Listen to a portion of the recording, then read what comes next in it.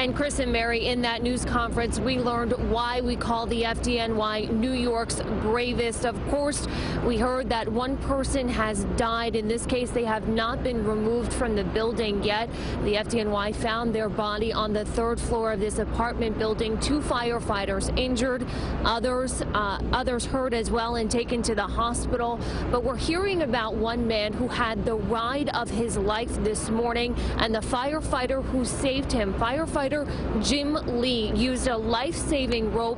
The fire department tells us they only use this rope maybe once a year or every few years. Firefighter Lee was lowered over these flames that were flying out of this apartment building. An older gentleman screaming out of that 5th floor window. Firefighter Lee was able to grab onto him and pull him down to safety, the whole time coaching him through this.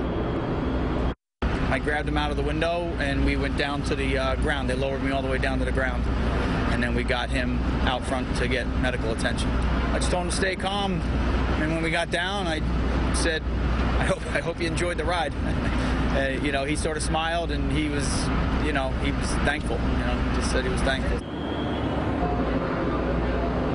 Firefighter Lee says just 15 seconds after he and the man reached the ground, that rope burned through and fell to the ground on top of them. That man taken to the hospital. Again, one person has died inside of this building on the 3rd floor. 2 firefighters injured as well. We're learning this fire started at around 3:30 in the morning. It burned for over an hour, and there still is an active scene here, as firefighters tell us. They're still working to put out the hot spots in the rear of this building. Live on the Upper East Side, Magdalena Doris, CBS 2 News.